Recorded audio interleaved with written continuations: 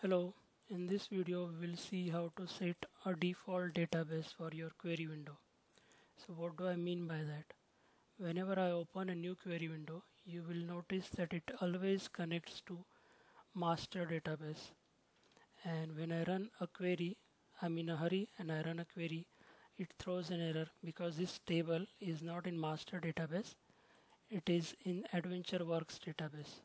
So if you are like me and in your project you regularly work on a single database, it would be better if this connection is always set to your desired database. So how can we do that? Let's see. I will first close this. I will cancel this. Let's connect. When you connect, you go to the options. In the options there will be this connect to database. Here, if you are doing it for the first time, you can browse the server. When you browse the server, it will just show all the databases available. You can select any one. I'm selecting this. This is the one that I want to use. OK. The name will be displayed here. Then we can connect it.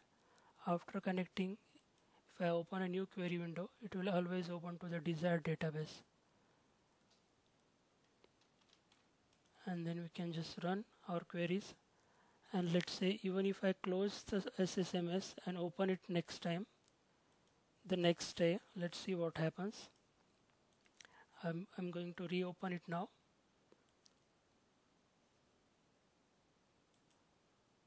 Okay, SQL Server is loading.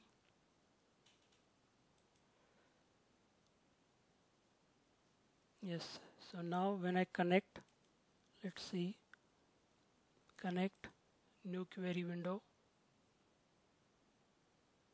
and again you can see it is connecting to the database that I have selected and not the master database.